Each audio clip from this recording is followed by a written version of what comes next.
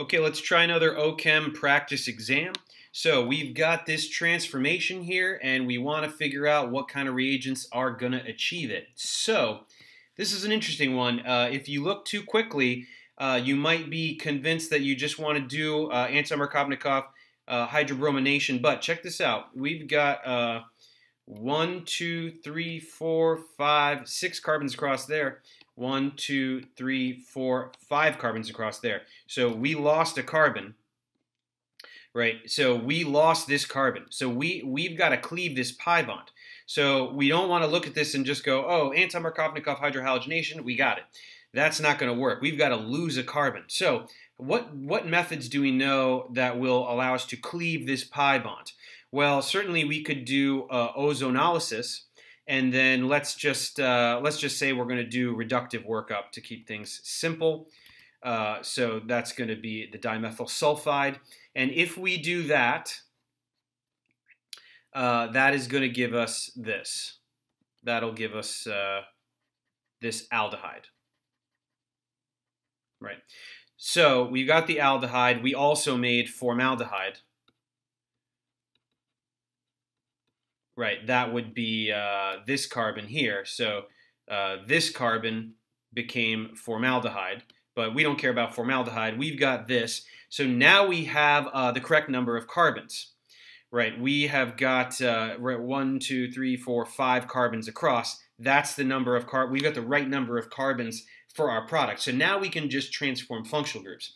How are we going to get from the aldehyde to the alkyl bromide? Well, first let's reduce, right? I think reduction is probably a good idea, right? We want to get rid of that carbonyl. If we go to the hydroxyl, maybe we'll have another idea. So let's reduce that down to the primary alcohol. So there's our primary alcohol. And then what reagent do we know that will take us from the alcohol to the alkyl bromide? That would be PBr3. So PBr3 will transform hydroxyl to alkyl bromide. So this was just one to be careful. We had to make sure that we saw that we are losing a carbon. So we were not doing an addition reaction. So we had to do ozonolysis to cleave that pi bond, get rid of one of the carbons. Then with the aldehyde that remains, we reduced, and then we used PBr3 to get the alkyl bromide product. So that's a pretty good one there. Okay, next, which of the following cations is resonance stabilized? So if it's resonance stabilized, we have to have pi electron density that can be delocalized to produce different resonance structures. So this one is actually pretty obvious. This is the only one that can do resonance, right? We can draw another resonance structure there. If we push that pi bond over there, we can get a different resonance structure, put the cation there. So these are the two resonance structures, and that will be the answer, right? This one, this pi bond has no access. This is too far. It's too far away to do resonance. And here we don't even have any pi electrons, so that clearly doesn't make any sense. So that's going to be the one there. Okay, the conjugate base of H2SO4 has a negative charge delocalized over, and we got some options with oxygen atoms. So let's draw H2SO4. Right, we do need to know that this is the structure of sulfuric acid. Sulfur has 6 valence electrons, so it is, and it can expand its octet because it has access to d orbitals. So it can, sulfur can make 6 bonds. This is what sulfuric acid looks like. So what does the conjugate base look like?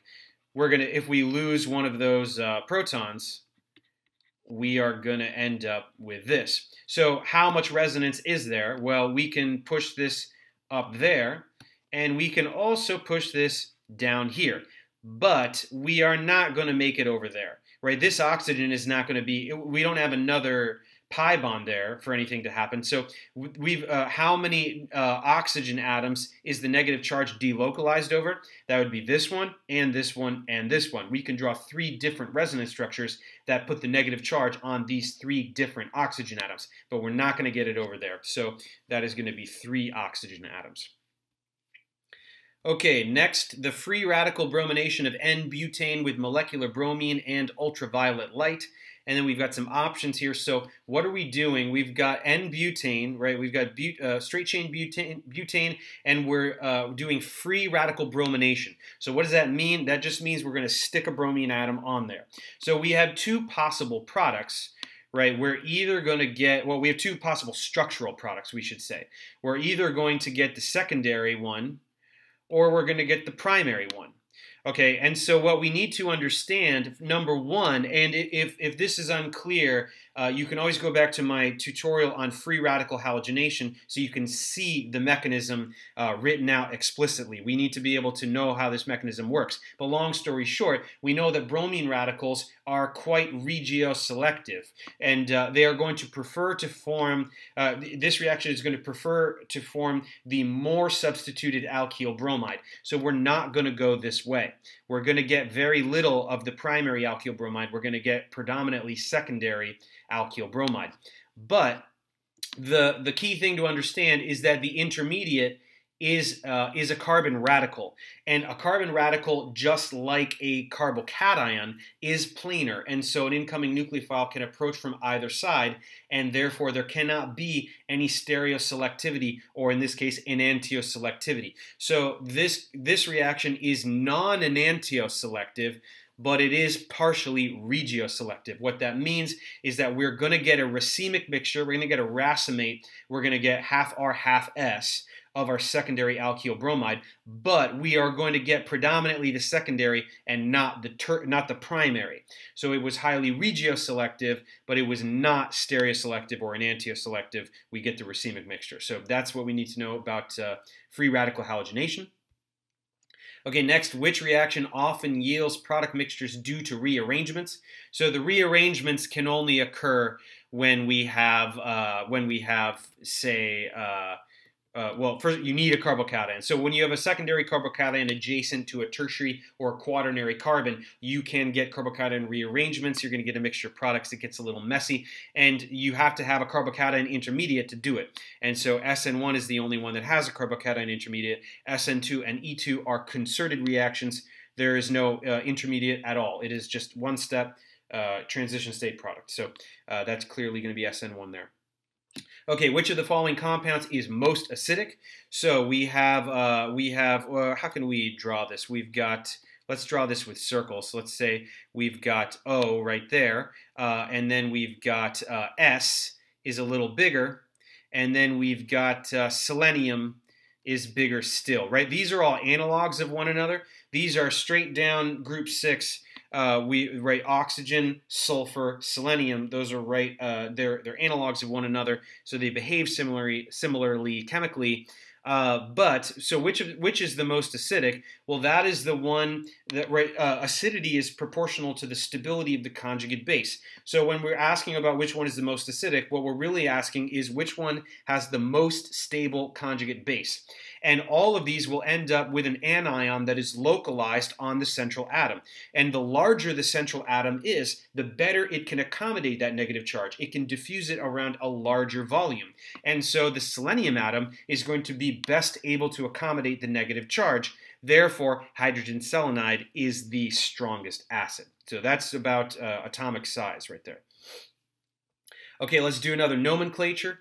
So, got to get the longest carbon chain. This one we got to look at. We got to be careful. Get the longest carbon chain. That is going to be this. We got to go all the way over here. And now we have to number it. So how are we going to number this thing? Do we want to go right to left or left to right? Well, over here, 1, 2, 3, 4, 5, we don't have a substituent until carbon 5. Over here, 1, 2, 3, we have a substituent on carbon 3. So let's go 1, 2, 3, 4, 5, 6, 7, 8, 9, 10. So we have a decane, right? This is a decane. And then what else we have? We've got a methyl on carbon 3. We've got a propyl on carbon 5. That is a 3-carbon substituent. And we've got an ethyl on carbon 6. So we've got to list these in alphabetical order. So ethyl comes first, E before M, before P, LMNOP. So we got to list ethyl, then methyl, then propyl. So let's go ahead and do that. We've got 6 ethyl, 3 methyl, 5 propyl, decane. 6-ethyl 3-methyl 5-propyldecane. So that's a pretty straightforward one. And then now let's do this one. Draw the 2 possible chair conformations of the following tetrasubstituted cyclohexane. So we've got cyclohexane, 4 groups on it, and we want both of the chairs, right? We've got to have both of the chairs. So how are we going to do this? Let us draw one chair and let's draw the other chair. So that looks pretty reasonable. And now when you place the first substituent on there, it is arbitrary.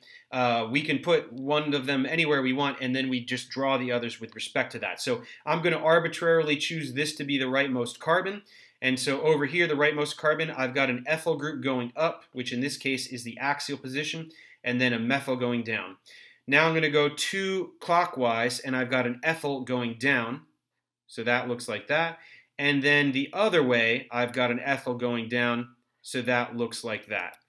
Let's make that a little more clear. Ethyl, like that. So that's one of them. And now when we flip it, we have to make sure that everything is on the right carbon. So if this is the rightmost carbon here, this is the rightmost carbon here, these substituents better still be here. So on this one, we've got an ethyl going up. Now that is the equatorial position, and we've got a methyl going down in the axial position. Now let's go 2 clockwise. So here's 2 clockwise here. We had an ethyl going down. There's the ethyl going down on the axial position. And then going the other way, we had an ethyl going down here, so we better have an ethyl going down here. So students sometimes have a hard time with the chair flip, but remember, all it is each carbon is getting pushed up or down. So it's not spinning or flipping or anything like that. It's just this carbon got pushed up, these 2 got pushed down, these 2 got pushed up, this one gets pushed down. So if you have trouble, you can even number them. Just start leftmost and number clockwise or something like that. The leftmost will remain leftmost, the rightmost will remain rightmost. So this carbon is this carbon. We do have to understand that this carbon is this carbon. And we have to understand that this carbon is this carbon. So that if that is giving you trouble, check out my cyclohexane chair conformation tutorial to learn a little bit more about the chair flip. We do have to absolutely master that. So now we want to know, so these are the 2 correct chair conformations. Now we want to know which one is more stable. So over here, we've got ethyl equatorial, ethyl equatorial, methyl equatorial, and ethyl axial. So we have equatorial, equatorial, equatorial, axial.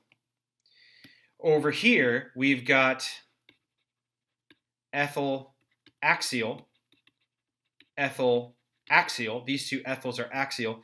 And then we have